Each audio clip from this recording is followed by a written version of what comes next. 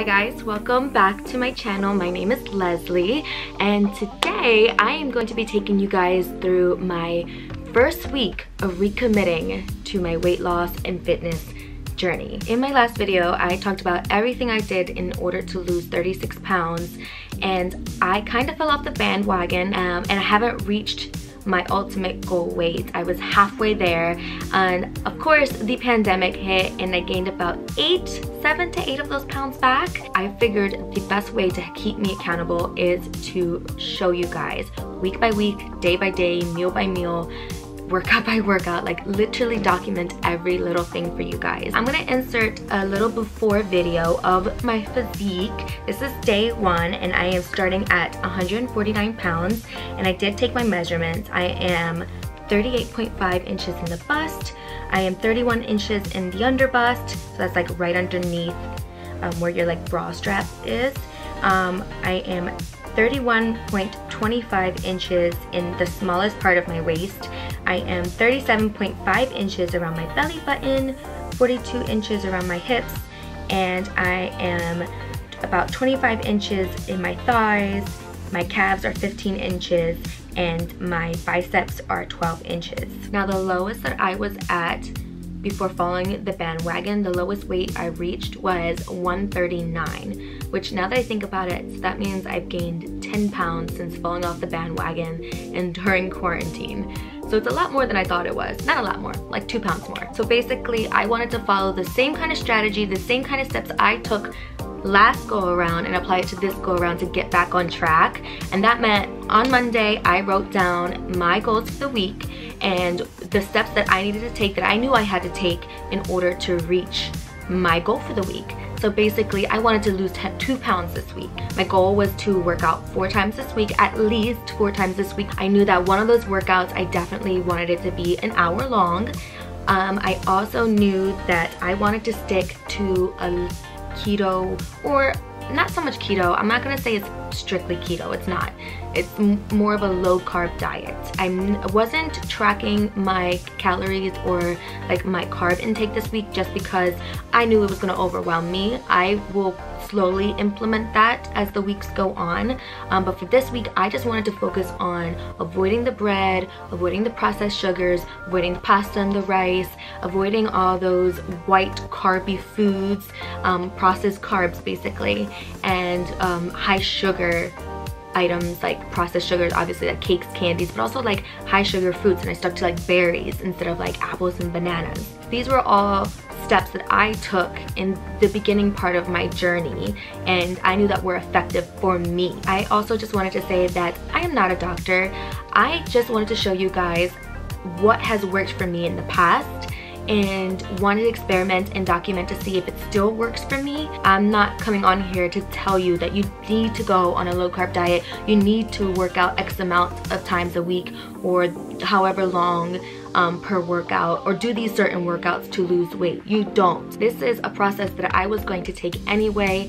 I just figured why not film it and share it. I know not all of you are going to be interested in every little tedious thing I ate or workout that I did in order to get my results. All you guys care about are just the results. So I will leave some kind of like timestamp or whatever somewhere around here, and that will take you to my results at the very end of the video. Hi guys, it is 2 o'clock on day 1 of recommitting to my weight loss journey, and I'm about to work out. Now I wanted to do a really like hardcore one today, but I'm actually kind of like anxious to like chill for the day and finish watching the what's that show I'm watching? The Undoing. I'm like, I think I'm on episode 4 and there's only like 6 episodes, but I really want to finish it. So I'm gonna do like a quick but intense 30-minute workout. Decided I'm gonna do the Booty Burn and Tabata workout by Heather Robinson, which if you don't know, she's incredible. She is this incredible like personal trainer on YouTube that does like free YouTube workouts. I discovered her last month and she has quickly become one of my faves. And I did eat already. I had my first meal of the day about, I'm gonna say like 45 minutes ago. I got a rotisserie chicken and I had some cucumbers with some tahini on top. and I had a side of sugar-free honey mustard, which is incredible. I'm so obsessed with. Pretty low carb, really low sugar, and it was super filling, and it really hit the spot. Like, that honey mustard is like my new obsession. So let me quit yapping and let me get on with my workout so I can finish watching my show.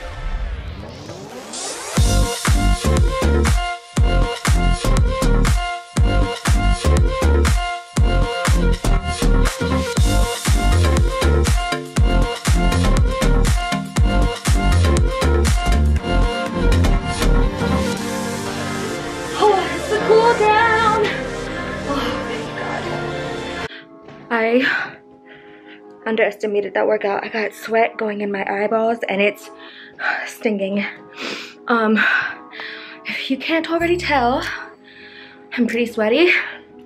Yeah, that Tabata portion was no joke.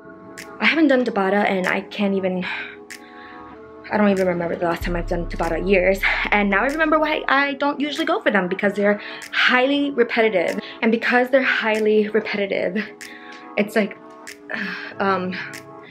it's like a mental endurance like challenge for me. Like, I love Heather Robinson because she does a lot of no repeat workouts as well. She kicks your butt no matter what. But you don't realize, like, doing the same move over and over again is like not only like a muscle burnout but also like a mental burnout. I burned about like 310 total.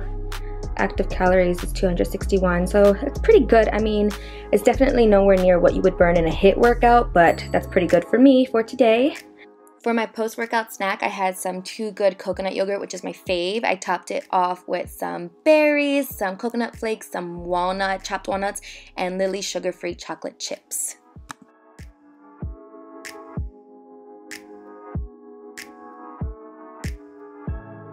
So I have a huge sweet tooth and it usually hits me late at night. My daughter had ice cream and I'm gonna have one of these, as much as I want ice cream, but I haven't tried this flavor yet. This is the caramel nut fiber 1 and chewy protein bar. It's not the super cleanest thing to eat, honestly. It's not clean at all. It's obviously, it comes in a package, so it's processed, but you know, I need all the help I can get right now. And this will hopefully do the trick. So for day 2 breakfast, I just had 2 eggs over easy, which is my preferred way of eating them, and 2 Jimmy Dean turkey sausage patties, which were actually really good. This was my first time having them. Today's lunch is the same thing I had yesterday, the rotisserie chicken with some cucumbers and tahini, and a side of that sugar-free honey mustard that I love so much. I was craving some chocolate chip pancakes for dinner, so I am using this Birch Benders paleo pancake mix. They have a keto one, but I just prefer the texture of this one better. And I topped it the same way I topped my yogurt, some berries and some sugar-free whipped cream. I also had a side of a spinach omelet with some everything but the bagel seasoning on top, just to add some more protein to my dinner.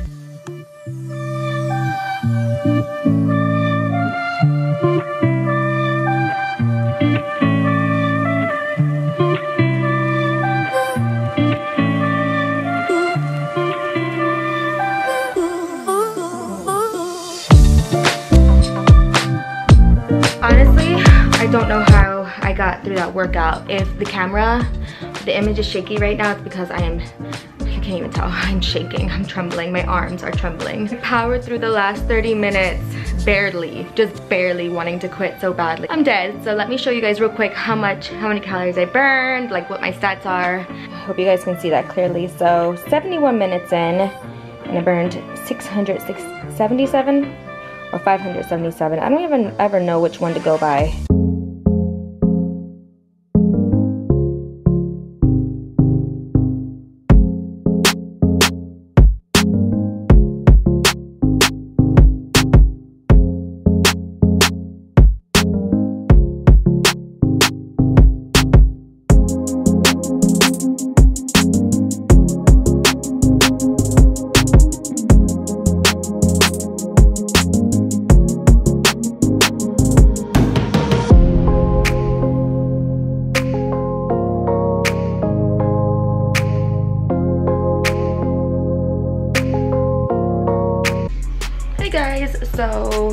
If I look a little ratchet, it's because I just finished my workout.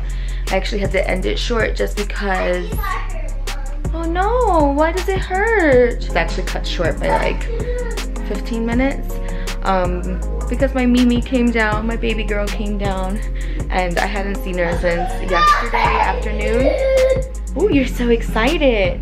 Anyway, so you know, I hung out with her for a little bit, but now I'm rushing to get my stuff ready for work. I gotta take a shower, get myself ready, and I'm making myself like a spinach omelet. That's like a lot of spinach. This is 3 eggs with a ton of spinach and 2 slices of cheese, and I just wanted to make sure it was a super filling omelet because my Saturday day shifts are my super busy shifts of the week, and I probably won't be able to eat till much later.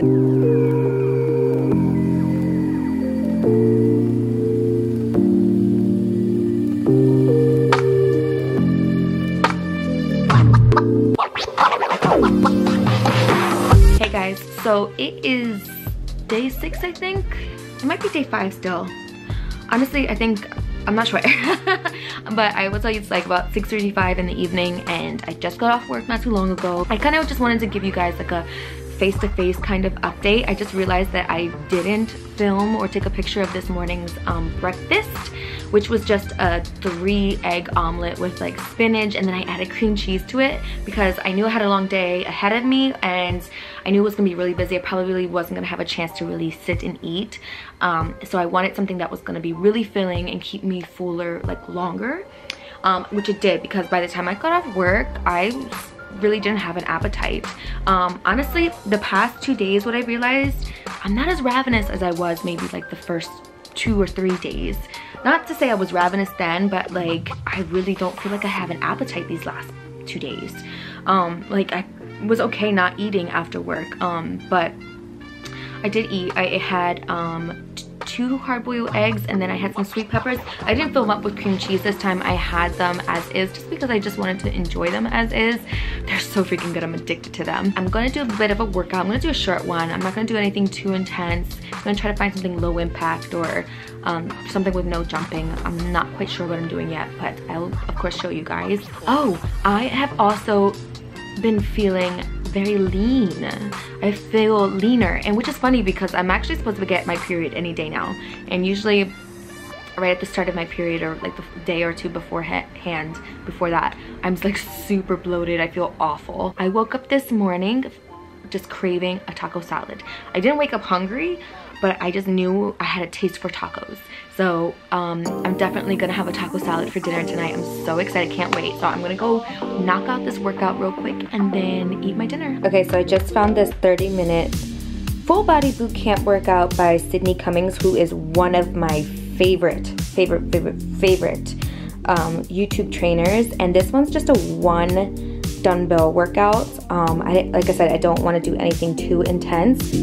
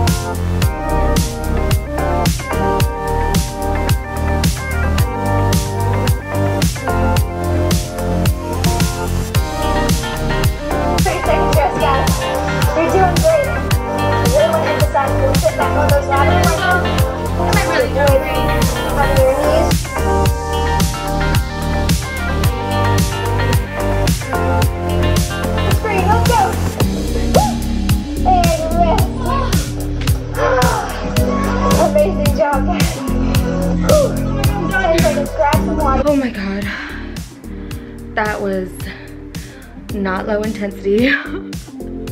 That was not what I was looking for. I'm so sweaty. Also, did not wear the right top for that kind of workout. Oh, but I'm so happy it's done. So here are my stats. Definitely knew I wasn't gonna burn 500 calories. I'm so proud of myself for not quitting. Oh my god, now I'm ready for dinner. Bye.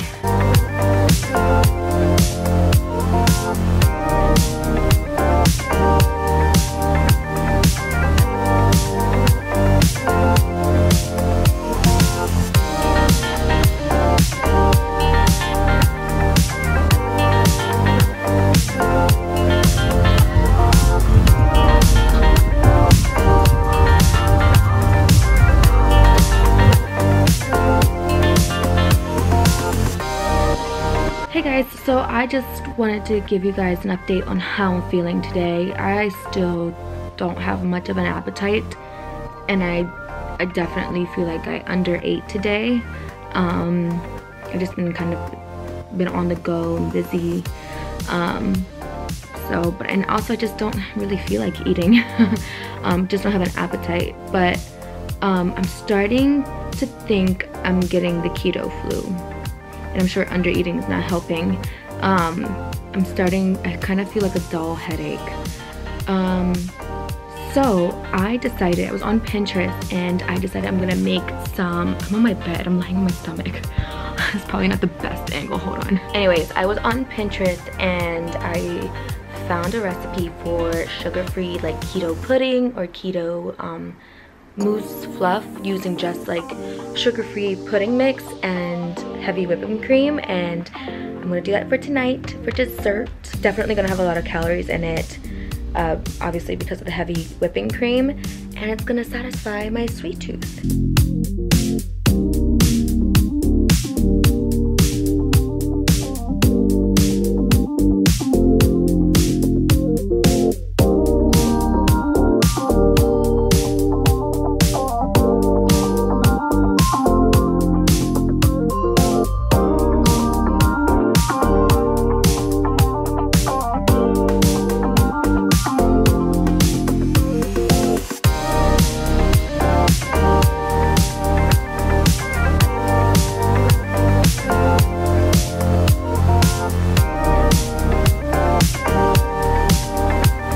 So let's talk about this week. So this week was actually, week one was pretty great for the most part. I did work a lot, long hours. You guys of course didn't see that. I can't take you to work with me, but I felt like I really set myself up for success because I prepared all my meals for work, and that made such a game changer for me because I work at a restaurant and we don't serve the healthiest food, especially like some of them, like the milkshakes and such like that. I prepare all those kind of things and the drinks, and they are very decadent. Keeping myself accountable and recording myself, like knowing that at the end of the day I had to talk to you guys about what I did or what I ingested, kept me accountable and kept me away from doing those kinds of things. And like I said, I think I really set myself up for success because I prepared ahead of time.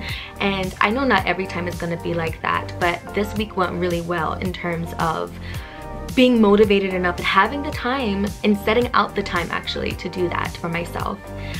So let's talk about results.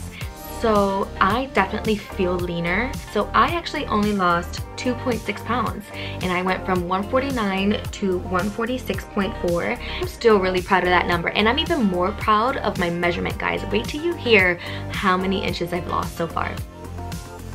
I've lost 6.25 inches around my body. 6.25.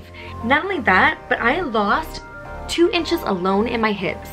2 inches, and I also lost 1.25 inches in my waist. So that's the smallest part of my waist, of my torso. I was blown away, super blown away about that total number. So even though I only lost 2.6 pounds, I lost so much so far in terms of inches, and I feel it. I'm excited for week 2. I know it's only gonna get harder from here. It's not gonna be as like drastic, and it's probably not gonna be as easy, or I'm not gonna be as motivated as I was this past week. I already know that. But I gotta keep reminding myself and looking at these numbers and keep reminding myself that these little things, they do make a difference to me. Like they motivate me so much. Thank you guys so much for watching my video. I hope you guys join me on the rest of my journey in the next couple of weeks. If you want to, go ahead, click that subscribe button. You can also follow me day to day on Instagram at @ByLeslieQ, and you can also follow me on Twitter by the same handle. And until next time, guys.